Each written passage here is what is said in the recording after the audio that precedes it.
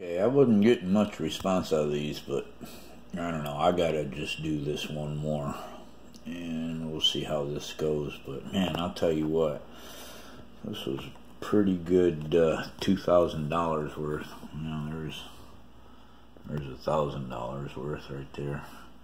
But out of one box, I got two silvers, both 40%ers. Both in pretty good shape. And then I did get one proof. And which one is this? This is, that's just a really good shape 1974. But this is the proof one right here. It's a 1982S. Okay.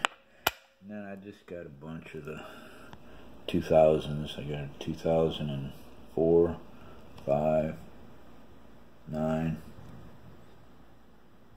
12, and 14. So I thought that wasn't too bad, but I get two silvers. That's always a plus. Okay. Then on another box by itself, I got all these 2000s, 14, 2000s, 8, 7, 6, 5, 4, 3, 2. They're all in really good shape. Some of these are in like mint shape. You can tell by the luster of them, you know.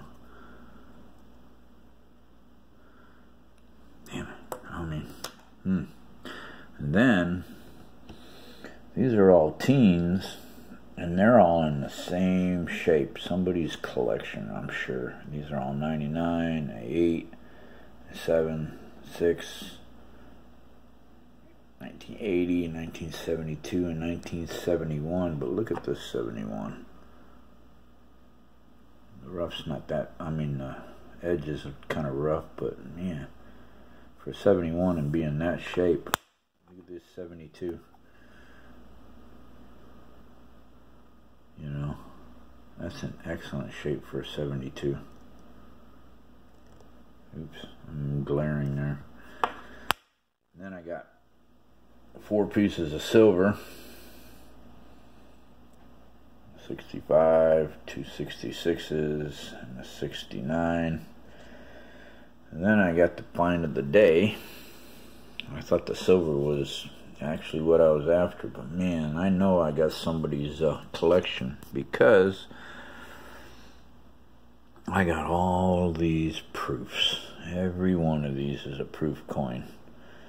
2013, 12, 11, 10, 8, 7, 2, 1, 2000, 99, 98, 97, 96, 93, 92, 80, 78, and a bicentennial, all proof coins.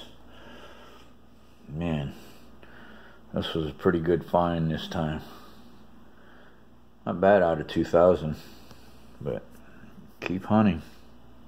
You never know. I went through $4,000 and didn't get a dang thing, and now I get one box that just about pays all the bills, so to speak. Not really, but okay. Good luck.